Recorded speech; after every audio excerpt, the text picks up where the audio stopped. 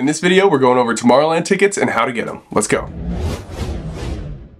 My name's Brett and I'm here to show you everything you need to know to get out raging. In this video, I'm going to go over the pre-registration, the global journey sale, the pre-sale, and the worldwide sale. And after that, I'm going to give you some of my tips so that you can be best prepared to get a ticket. First off, pre-registration. You're definitely going to want to pre-register, and this happens around early December. This year, it happened on December 7th. If the Tomorrowland pre-sale is live, you can go to the Tomorrowland website, sign into your account, make sure you have one of those, and then on your home page it will say very clearly pre-registration. Now once you're here, you can select a particular weekend that you're interested in, or you can leave it as no preference.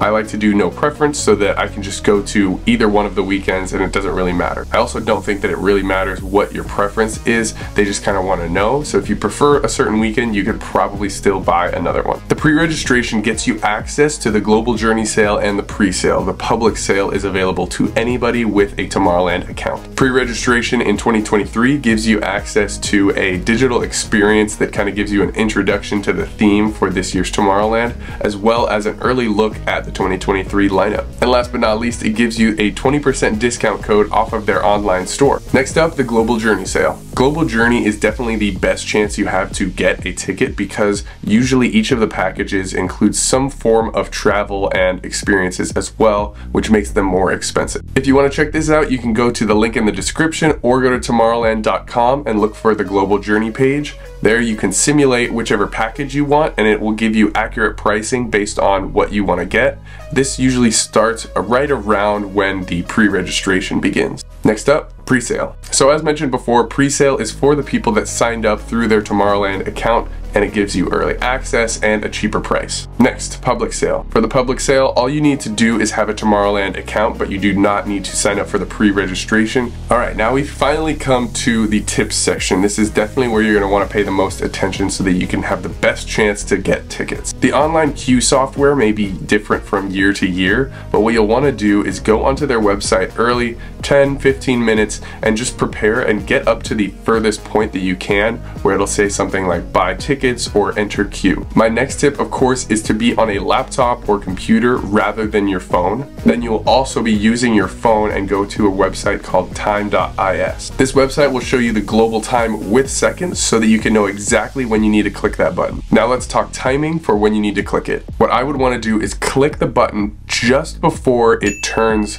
to 17. Not at 16:59 and 59 seconds. I would do it just when it's about to turn. I noticed when I did get tickets through this website, I did that and it gave it time to load and also not be too early, because if you're too early, it will reload and then you'll have to go back and do it again and you'll be much later in line than everybody else. Next, I also had one account sitting open on my laptop and another on my phone, and I used some other device for that time. What I did here is I had my phone on cellular and then my laptop, of course, on Wi-Fi so that they weren't conflicting for the same bandwidth. With this, I had two different accounts. I had my account and a family member's account. On my cell phone, I clicked the button just a little bit earlier, maybe a half a second to a second earlier, because cellular can sometimes be slower than regular Wi-Fi.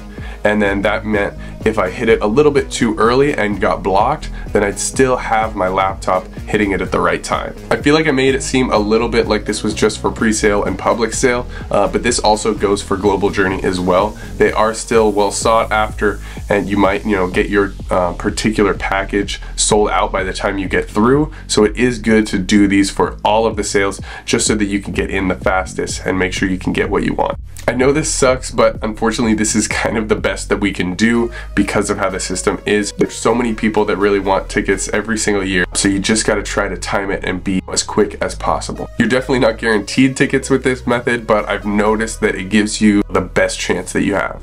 As I'm editing this at 5 in the morning, I realized I didn't mention that there is a guaranteed method for getting tickets, but it's not free. I'll put a link in the description to my next video where I talk about that, so check that out.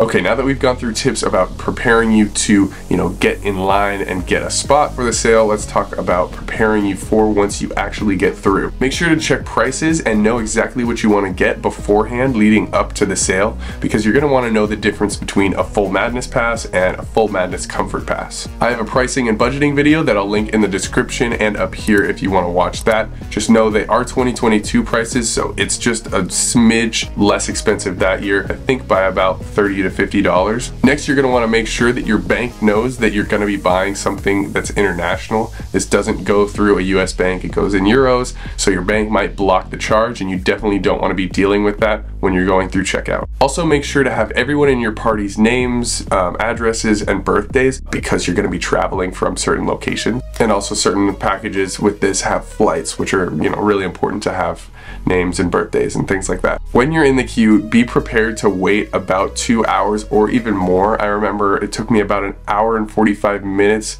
before actually getting in to buy my tickets once I got them. Also, definitely do not refresh the page.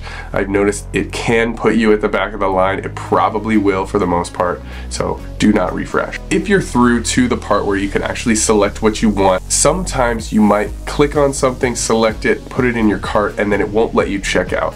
Don't worry, try a couple times, not too much, because sometimes people will have it in their cart and then let go of it and change their mind, and then you'll be able to buy it. But just don't spend too long, because it's probably just sold out. So what you'll want to do here is have backup options in your mind so that you don't have to spend too much time and then let the backup options also get sold out. Lastly, once you've gone through and made your purchase, you will end up at some sort of confirmation page.